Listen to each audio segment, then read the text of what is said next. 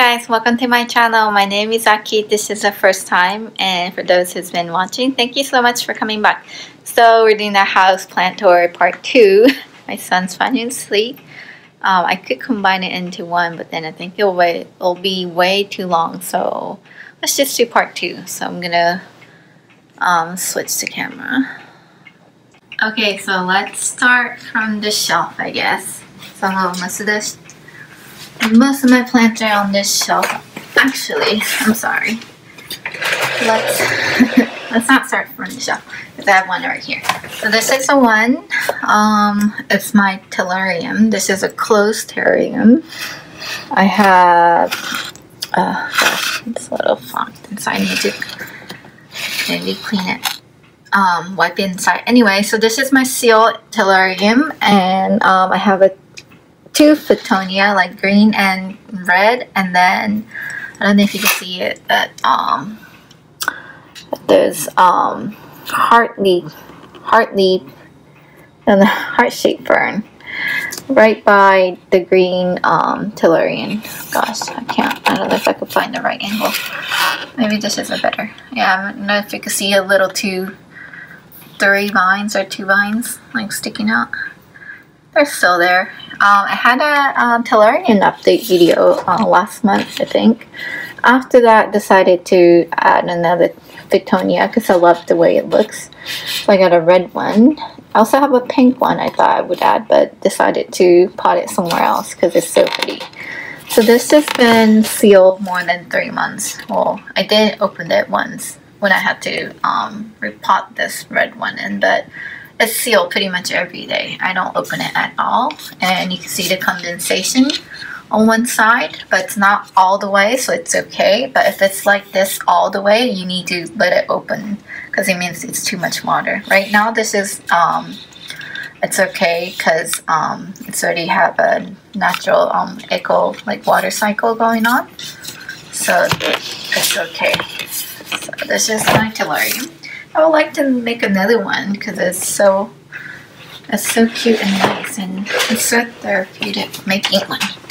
Okay, we're gonna go up. Let's start from the top. So this is my it's an IKEA shelf. I'm sure you've seen it in most of the people's videos. It's like a popular shelf for a plant shelf. So here on top, this is my watering can, jug or jar. Got it for Christmas. So I hate this bluish lamp. Should I turn it off? I don't like it. Let's turn it off. Oh, excuse me. Sorry. So here. So this is on a current king because I found mealybug. But Hindu rope, and this is like it's been, was it 2.5 weeks since I treated. I'm still like spraying every weekend because, well, I didn't see it yesterday, but like before I guess last week I found another one, so they're still there, but maybe it's not there anymore because I didn't see any yesterday. But I'm gonna keep it here for quarantine for another 2 weeks or so, just in case, because I don't want any mealybugs spreading. And in this jar is my precious silver dragon my friend gave me. Here we go. Oh, look, it's growing. Can you see? So I got this silver dragon cutting from a friend that I recently made as a plant friend. She was lining up at the pop-up store in front of me, and we just started talking, and now like we're friends. And like before that, even we're friends, like when we're just lining up, and became friends on Instagram. And she said that she would give me a cutting of her silver dragon because I couldn't afford one. So that's really nice of her. And my not so pretty, but begonia tamaya It's not growing, but it's not doing that well either because they lost a lot of leaves. Yeah, begonia is the kind that I struggle with. I have 2 other begonia and that's not doing, it's not thriving. So, and back here is an anthurium. What do you call this? Anthurium? Anthurium. It's the one with the red flower, waxy type of flower. Did they have a name? Anthurium something? Anyway, I'll put it there. It's doing good. It used to be on the fireplace, but I moved it up here, and I think it's producing new leaves and new growths, so that's good. And here's my lemon lime maranta prayer plant. It used to be where below the lamp where the philodendrons are, but I decided to move it up here. I hope it's good. It's producing a lot of new leaves, so I think it's doing good. And let me go down here. Okay, so I have Scindaptus pictus aguilarius. Is it aguilarius? Here, and then I think this is a silver satin pothos or silver and pothos, or is it the same thing? I'm not sure because I thought I had bought a silver and, but I don't see. Now I realize I thought they have more white spots.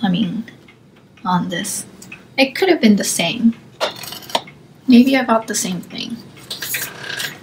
And my little spider plant that I got it from the plant swap.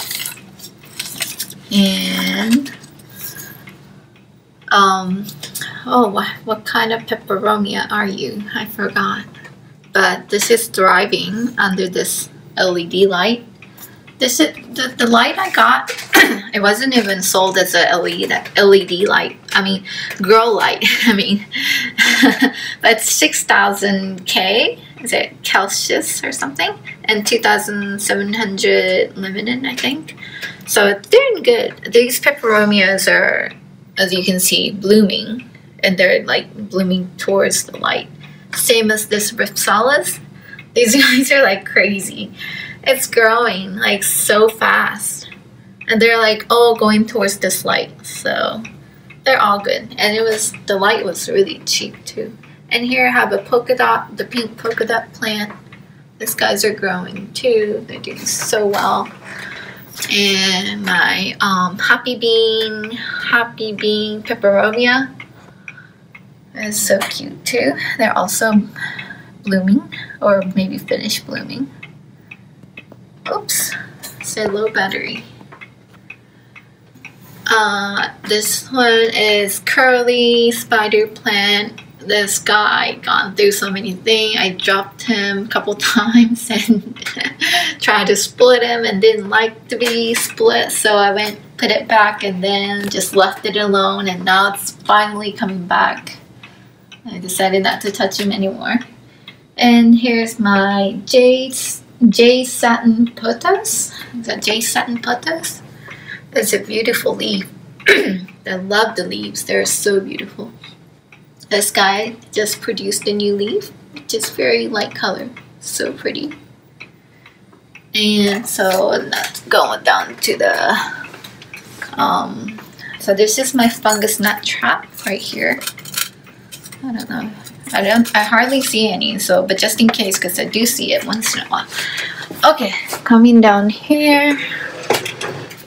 Here is my it's just my orchid. I don't know what kind of orchid, but I got it from the plant swap.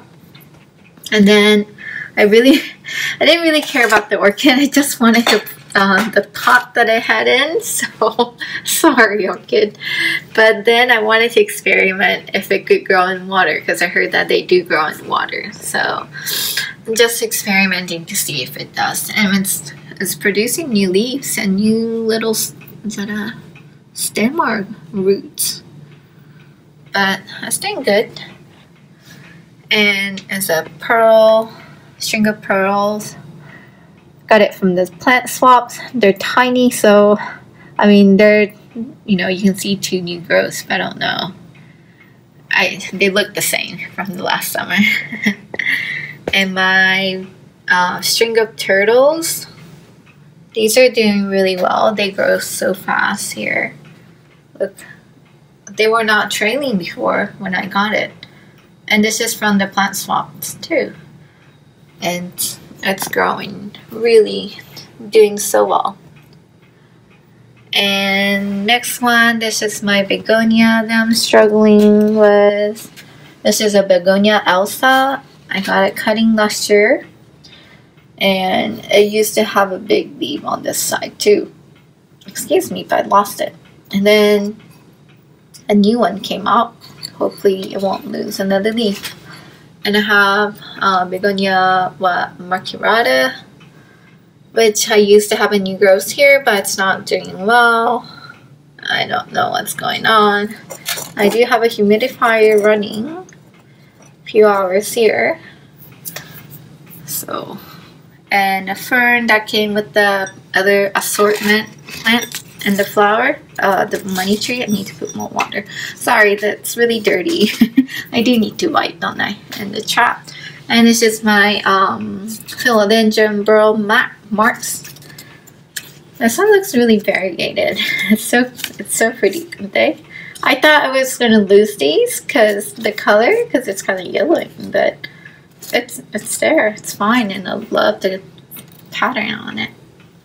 And these are the new leaves, so they're very shiny and so lush green. And my ZZ Raven back here. One stem, as you can see, this one died because from, I think, underwatering, because I didn't water at all, thinking I was too afraid to like overwater, and then apparently it was from underwater that I started losing all the leaves and dried up.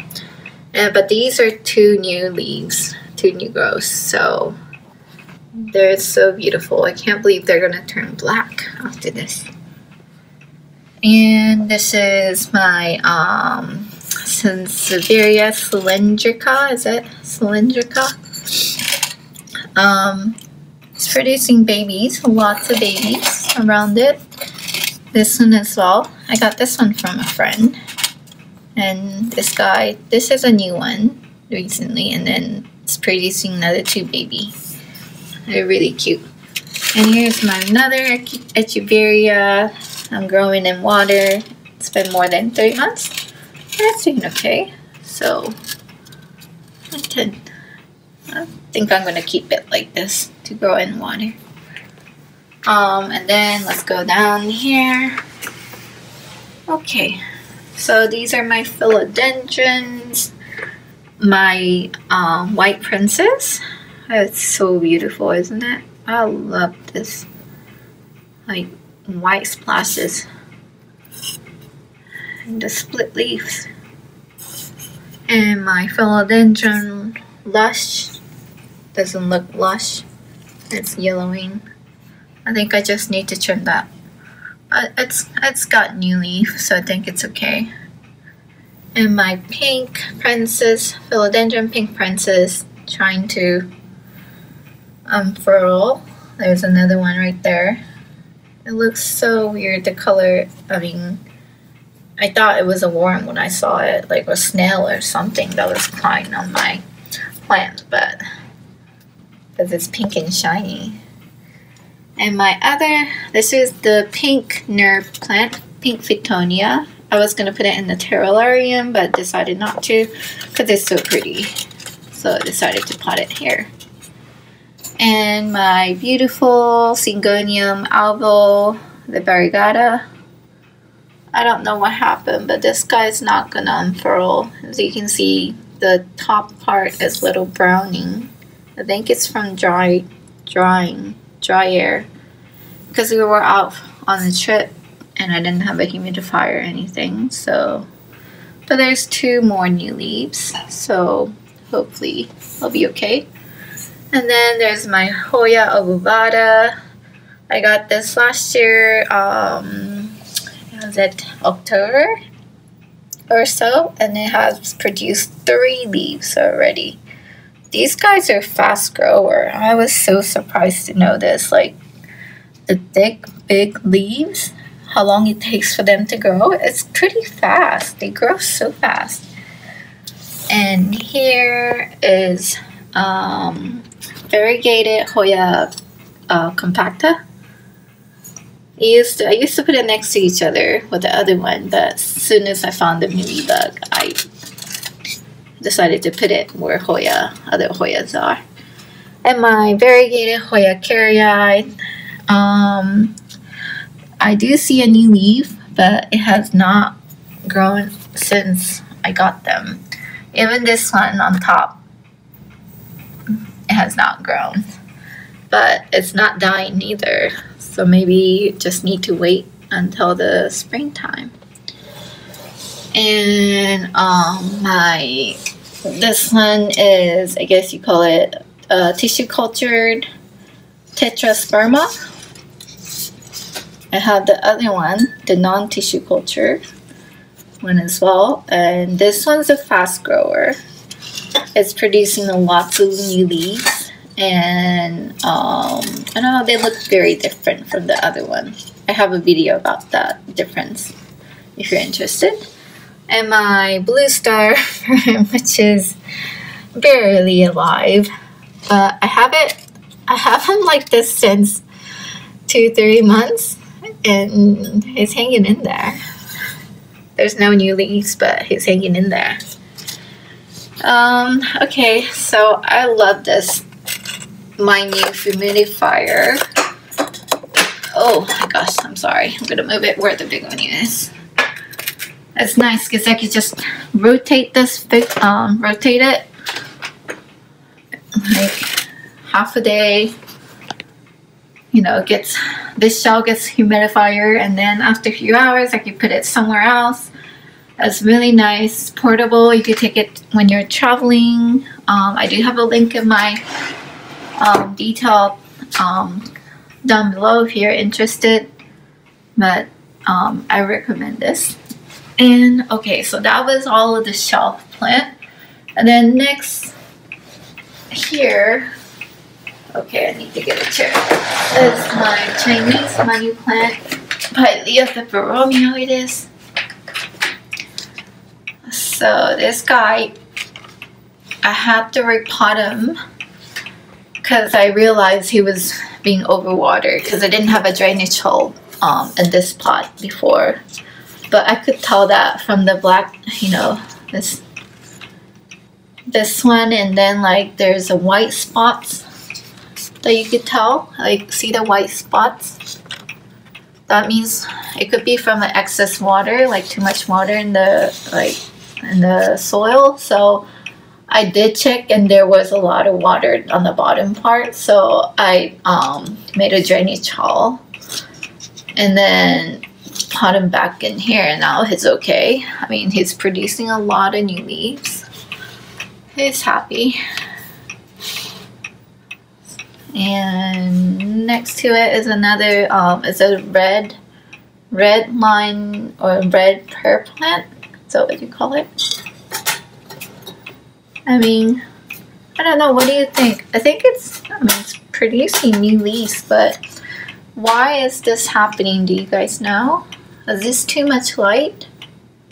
I need some. I mean, this is from drying. I know that, but like some of these. What's wrong with this plant? Is this too much light? This one is really velvety, like almost reminds you of like moss. But yeah, some of the color on the leaves are not sure what is it happening. So that was all of my plants in this dining room and living room. This is what it looks like from where I'm standing. It's finally like showing, like look like a little jungle vibe, isn't it? And up here, I really love it. I think I'm gonna try to see. I used to have a shelf where you could see like those ugly dots. I have attempted to put a shelf there, but it didn't work. I just couldn't figure out the what do you call this? The wall thingy, drywall thing. I couldn't figure it out. Like I tried so many other things and talked to the staff, but they weren't really helpful. So I gave up. So I need to cover up the ugly stuff. I think I'm gonna do a basket, the wall decor. So when I'm done with that, maybe I could do a DIY video doing that decor. And let's go into my bedroom, or our bedroom. Sorry, it's not so pretty. But here's my Caleithia Trio Star. This is the big one that we have. It was from my friend. He's doing really good. So pretty. It's really big. So he sits here, and then to the next. This is the Monstera I adopted from my neighbor, my plant neighbor. She had a problem with the, is it millipedes? Yeah, millipedes, not centipede. I have a video as well explaining about the difference between centipedes and millipedes, and there were a lot of millipedes in there. So I changed the pot, changed the soil, washed it really well, and repotted it back. Since then it's okay. It's got a new leaf. This one is so pretty. I do need to make a totem pole or something for him to stand up a little, because it's like every time I get off the bed and try to walk through here, because it's really narrow, I keep like, I don't mean to, but like keep banging into you. I'm sorry. And let's see, when do we go around? So this is my husband's size side table. I put a Sansevieria snake plant. It's producing a lot of new growths too. And it's gotten so tall. And then next to it is the one, the money plant. I don't know if you've seen the video about the repotting challenge video that me and my husband did last, was it 2 weeks ago, or yeah, or so. I think it's funny, so if you haven't watched it, go watch. But my husband actually had this plant in Japan for a long time. Like he had like at least 5 years old one. He had it in his office, but of course we have to move, so we give it away. There's another stained glass lamp, and on our bed is the Kiss.